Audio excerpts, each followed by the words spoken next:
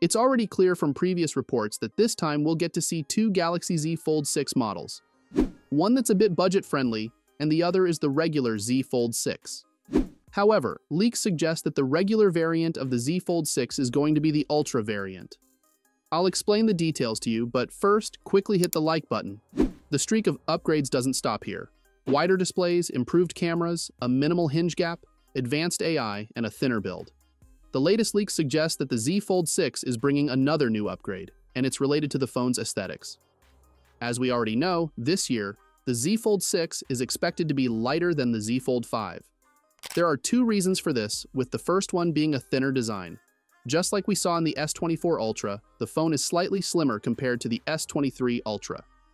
In 2023, with the Honor Magic V2 being the thinnest foldable phone we've seen, the Z Fold 6 is getting close with just 11mm in thickness when folded.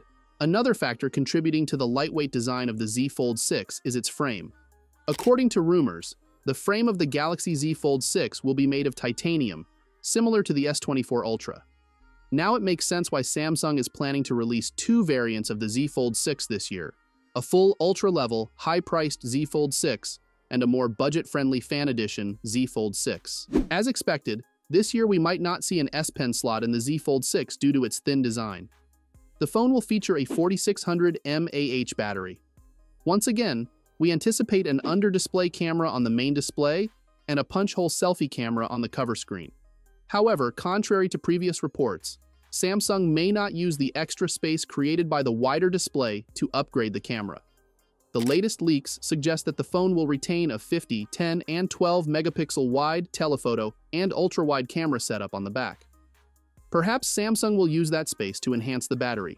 We'll keep you updated, so make sure to subscribe for notifications. The phone is expected to launch in August, possibly along with the Z Flip 6 or even the Galaxy Ring. Share your thoughts in the comment section. For now, that's all. This is Techtics, signing off.